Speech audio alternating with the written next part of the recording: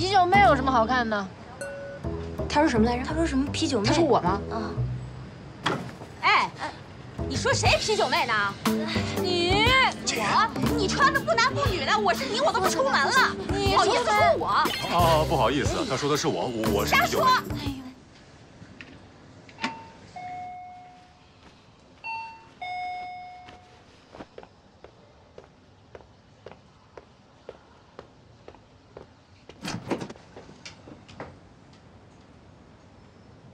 你来正好，我准备去机场了，回上海。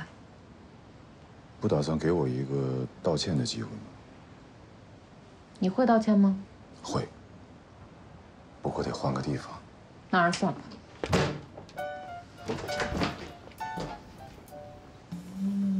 我保证，这个地方是安全的。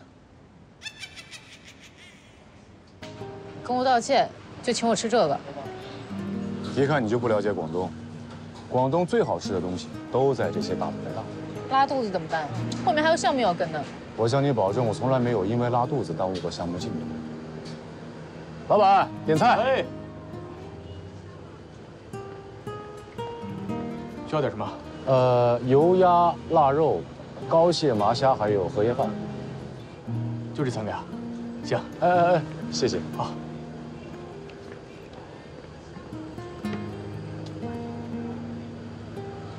你不要以为你点了一桌子菜，我就会原谅你。当然没那么简单。首先呢，我要为下午的事情向你表示感谢，然后就是道歉，对不起，让你担惊受怕。你知道我在乎的不是这个。对，我们之间应该信息共享。这样，为了不耽误食欲，咱们先吃一会儿，以后我会把我和林俊文所有的关系都告诉你。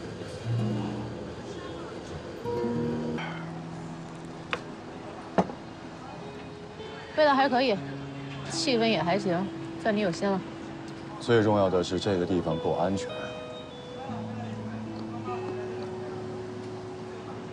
说吧，你跟林俊文什么关系啊？我们2个是朋友。什么朋友？大学同学。他是你的信息渠道吗？不是。从和风乳业收购案到银河危机处理，从跨国收购到内地招标，你个老同学一直在跟我们过招啊。你觉得这是巧合？就算你相信，你觉得欧讯的风险委员会相信吗？这个概率很小，除非他们是在针对我。比如说，林是知道银河的保险项目是我在负责，所以故意让林俊文来借着我跟他的感情阻挠我的调查。所以按照回避原则，当你在第一时间知道是林俊文的时候，就应该要退出项目。我就知道你会这么说，所以之前没告诉你。所以这才是马修的陷阱啊！利用林俊文来破坏你的调查中立。我不是没有想过这一点，但马修他低估我。就算我对面坐的是我的大学同学，我也照样会用合同和职业操守这回事，不会落把柄在你的手上。可是刚刚林俊文还不顾安危救了你，你还能保持中立吗？继续与虎谋皮，利用他得到我们想要的信息。我不相信你。我不是不相信你，我是不相信人会放弃自己的私心和利益，所以我只相信规则。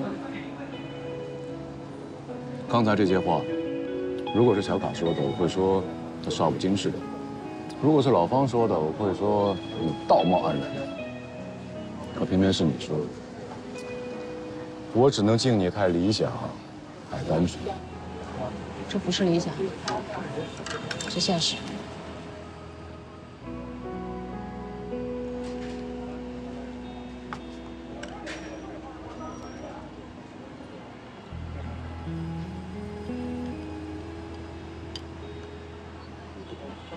我父亲就是倒卖公司的秘密技术，导致公司破产、倒闭，自己也吃了官司。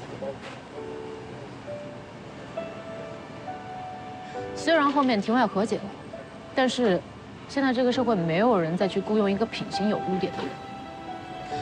作为商业罪犯的女儿，我之所以现在还选择调查师这个行业，就是因为我相信真相跟正义并不相悖。我可以用我的专业和坚守洗刷我父亲在我们身上留下的污点。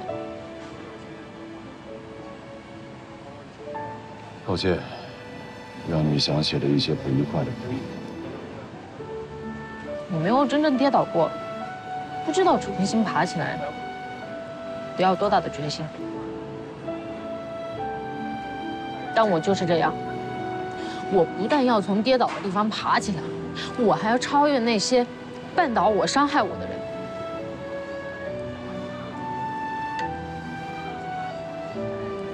以他们作为目标，追赶他们，那追上以后呢？你为什么要夜跑？就算到了终点又能怎么样？不就是追寻身体极限的感觉和自由自在的心情吗？脚步不停就够了。来，今天破次例。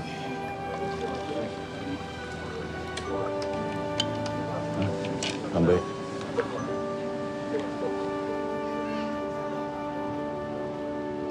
这个小地方做菜怎么这么好吃呢？啊，比下午的餐厅还要好吃呢！当然了，第一好吃的还是房东太太蟹粉，这个最多算第二。哎，除了房东给你做过的菜，你吃过几个中国菜？你等着吧，等我出师，等我从房东手上再学几个手艺。等会儿，你说你在学做菜，你有时间吗你？啊？你有时间健身，我就有时间做饭。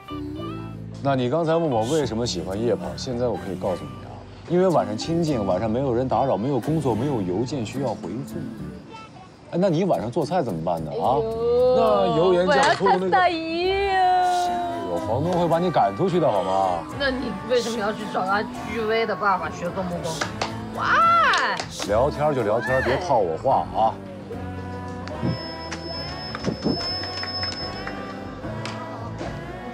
哎，这跟咱们没关系。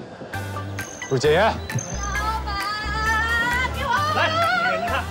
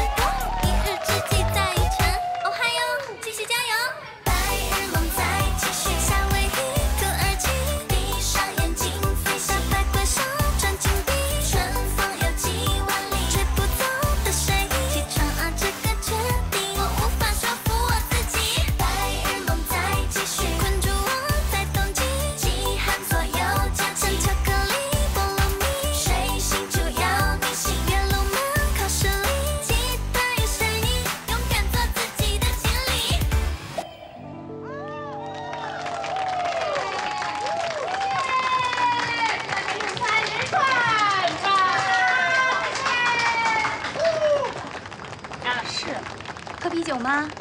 有常温的，还有冰的。几位美女，这个我们看什么呢？好的，谢谢啊。都给你打茶。啤酒妹有什么好看的？什么啤酒妹？赶紧坐下。他说什么来着？他说什么啤酒妹？他说我吗？啊。哎，你说谁啤酒妹呢？你穿的不男不女的，我是你我都不出门了，你好意思说我？啊，不好意思，他说的是我是瞎说！啤酒妹。哎呦，明明说的就是我。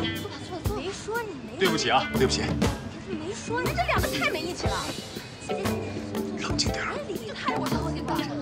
喝多了，喝多了。那女的身后马路对面坐着的是阿强。你扫兴了。这么跟他置气似的。来。他旁边那个男人是谁？你先猜一猜，他手里拿的是什么东西？球？安全帽。这人十有八九就是阿昌。嘘。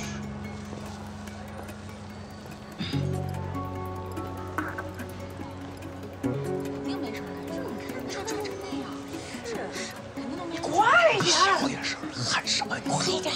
喊一声。对，快跑！跑了！啊！快！对不起啊！